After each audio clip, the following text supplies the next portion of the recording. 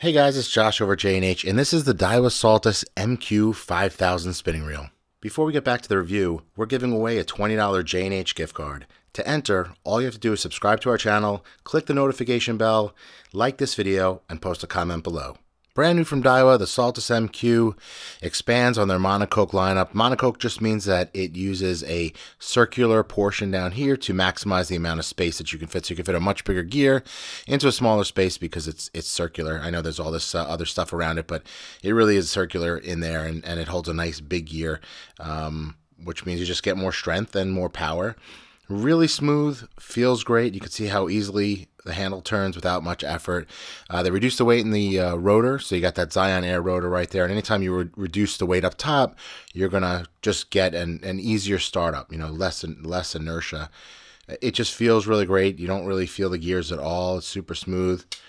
Nice air bell right there, and then it is manual.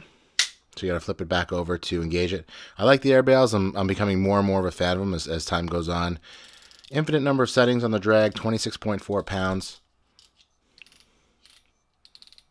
There's your drag clicker.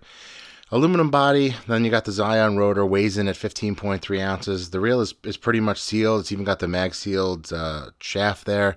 So just some added sealing for you. There are a bunch of O-rings in here.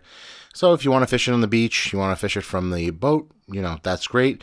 I wouldn't go swimming with it. I wouldn't do that kind of thing with it. But, normal use, you're going to be good. This size is going to be perfect for sort of like coastal fishing, what we call nearshore fishing, striped bass, snook, yellowtail, that kind of stuff. Anything that's good, you're going to fish a 5,000 mahi-mahi. It's just a really well-made reel, $320. 7 ball bearings in there, and this one's got the 5.7 to 1 gear ratio. You can change the handle over from right to left, wherever you choose, and it's that nice ball knob, which comes standard on their aluminum ball.